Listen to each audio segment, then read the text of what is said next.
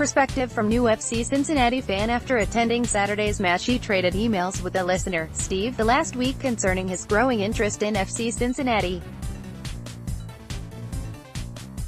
Below are his thoughts on FC Cincinnati in reaction to his first time experiencing a match on Saturday night. Lance: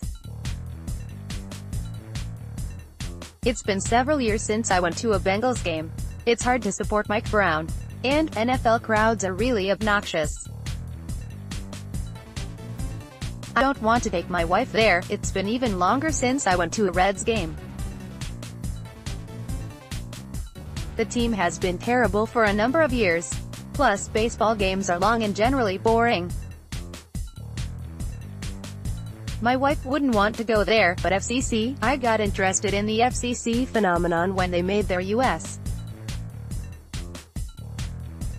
Cup run last year. Other than I didn't pay much attention.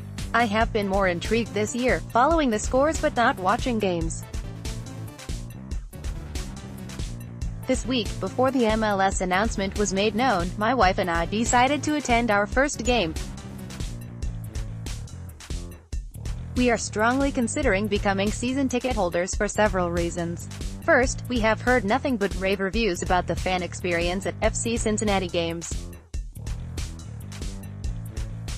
Second, we are moving to OTR, 15th and Elm to be exact. And it sounds like one of the potential new stadium entrances will be literally across Central Parkway from our new house.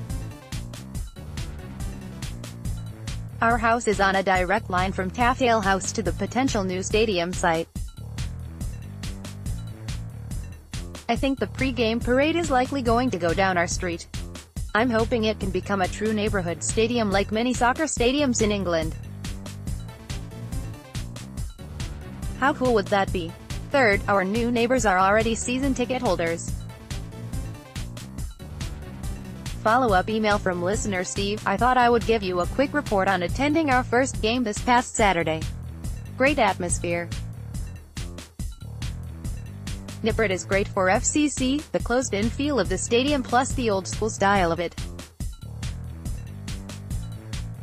I hope they create a charming stadium in the West End, OTR. I hope the architecture reflects the history of the area, especially since my new historic-looking house will be directly across the street, and does not look too futuristic like many of the drawings I have seen.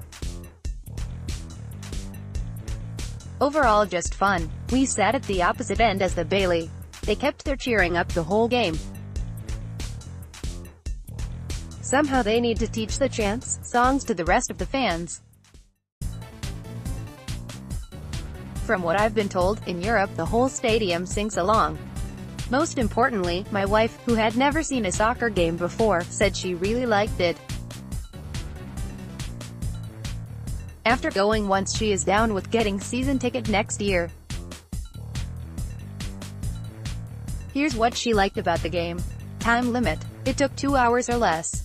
The clock ran continuously. Halftime was short. The crowd. Lots of kids. Mix of people.